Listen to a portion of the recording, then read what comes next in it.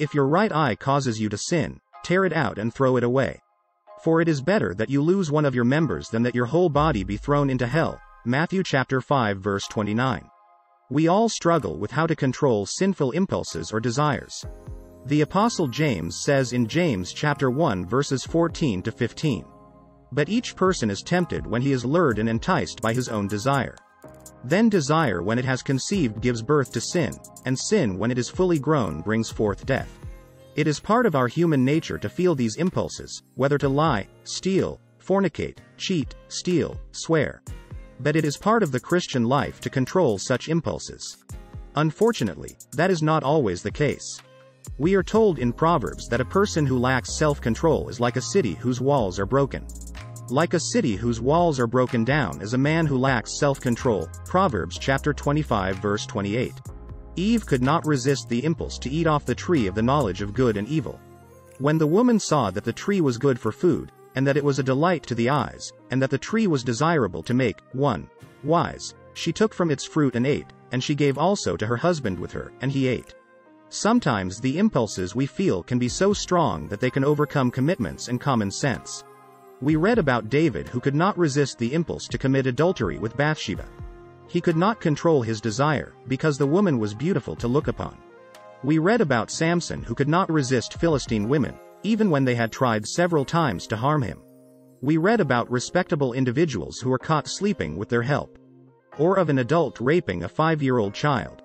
When a person is overwhelmed by these impulses, they think they have no other option than to give in to the temptation. We cannot fight the battle against the flesh with our flesh. If sinful impulses could be overcome by strength, Samson would never have fallen. The battle against the flesh is a spiritual battle. And the first point of call is to believe in the Lord Jesus Christ. It is only in believing in the finished work of Jesus on the cross that the power of sin is broken in our lives. 2 Corinthians 5:17 says, "Therefore, if anyone is in Christ, he is a new creation. The old has passed away. Behold, the new has come." We become the children of God, and we are no longer ruled by our sinful natures. Romans chapter 6 verses 17 to 18 says, "But thanks be to God, that you who were once slaves of sin have become obedient from the heart to the standard of teaching to which you were committed, and, having been set free from sin, have become slaves of righteousness."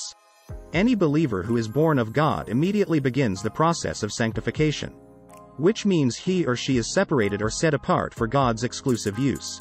So 1 Corinthians 1:30 says, "You were in Christ Jesus, who became to us wisdom from God, righteousness and sanctification and redemption. Whereas before we came to Christ we were unrighteous, now by coming to Christ we are made holy before God." But the manifestation of this new life takes time and discipline by the new believer. He or she would continue to struggle with controlling sinful impulses. Even more mature Christians still go through that struggle. Romans chapter 7 verses 18 to 20 says, "For I know that nothing good dwells in me, that is, in my flesh. For I have the desire to do what is right, but not the ability to carry it out. For I do not do the good I want, but the evil I do not want is what I keep on doing. Now if I do what I do not want, it is no longer I who do it, but sin that dwells within me." Does that mean the believer can never control these sinful impulses? The Bible offers sufficient hope that we can do it. When we receive the gift of salvation, the Holy Spirit makes his abode in your heart. As you continue to yield to the Holy Spirit, he produces self-control in you. But the fruit of the Spirit is love, joy, peace, patience, kindness, goodness, faithfulness, gentleness, and self-control. Galatians chapter 5 verses 22 to 23. 1 Peter chapter 1 verse 13 and 15 exhort us to prepare our minds for action. Be self-controlled. Set your hope fully on the grace to be given you when Jesus Christ is revealed. But just as he who called you is holy, so be holy in all you do. This self-control is not something we develop on our own. It is a fruit that is born out of our close relationship with the Holy Spirit. Jesus said in John chapter 15 verse 5, "I am the vine, you are the branches. Whoever abides in me and I in him, he it is that bears much fruit, for apart from me you can do nothing." It is only as we continue to rely on Christ that we bear the fruits of the Spirit. So far, we have learned that the Holy Spirit produces in us self-control, and this enables us to control our impulse to sin. Another thing the Holy Spirit does in our lives is that it leads us into all truth. John chapter 16 verse 13 says, "When the Spirit of truth comes, he will guide you into all the truth, for he will not speak on his own authority, but whatever he hears he will speak, and he will declare to you the things that are to come." When the Holy Spirit exposes the truth in God's Word to us, we are better able to walk away from any impulse that seeks to lead us astray. When Jesus was tempted in the wilderness, he used the truth of God's Word to dismiss the temptations of Satan. The Holy Spirit in us enables us to have the mind of Christ. 1 Corinthians 2:16 says, "For who has understood the mind of the Lord so as to instruct him? But we have the mind of Christ." Therefore, when any thought or word comes into our minds, we easily recognize those ones that are not from God, and so dismiss them. Such negative impulses or thoughts come from my sinful nature or from the devil, but I am no longer their slaves. The Holy Spirit enables us to take any thought that comes into our minds captive. 2 Corinthians chapter 10 verse 5 says, "We destroy arguments and every lofty opinion raised against the knowledge of God, and take every thought captive to obey Christ." Knowing the truth sets us free from falsehoods. We can combat impulses to sin by utilizing the truths that the Holy Spirit reveals to us. When we encounter false doctrine, we can rely on the truth the Holy Spirit reveals to dismiss them. When we are under pressure from friends to undertake any activity, we can fall on the truth to know that those activities are wrong, and we walk away.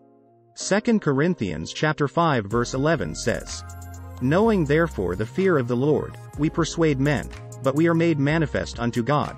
And I hope that we are made manifest also in your consciences." I use this verse this way: knowing the fear of the Lord, I persuade myself not to sin. Bible has said, "The fear of the Lord is the beginning of wisdom, so be wise and persuade yourself not to fall for temptation.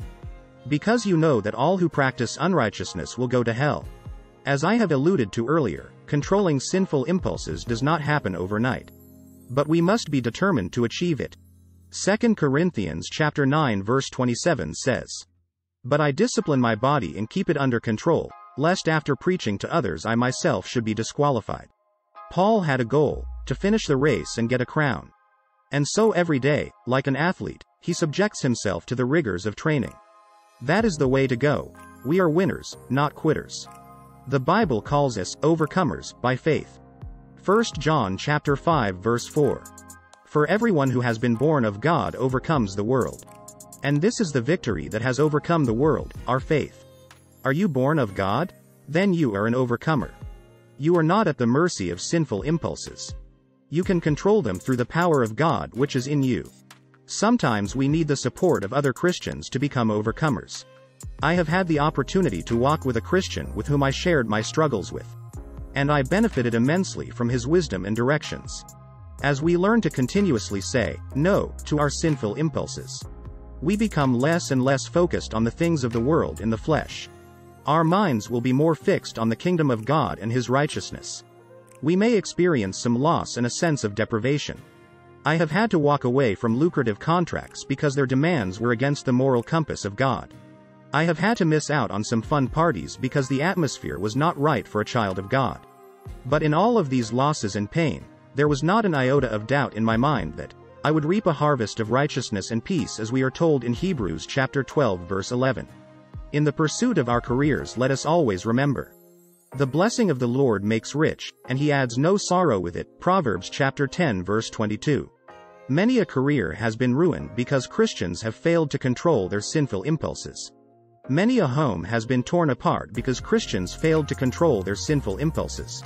Every morning, remind yourself of who you are. You are the child of a king, and sin shall not have dominion over you.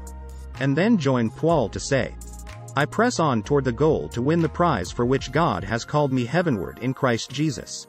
If you have been blessed by this message, support our work by subscribing to our YouTube channel and sharing this video with friends and family. God bless you. Amen.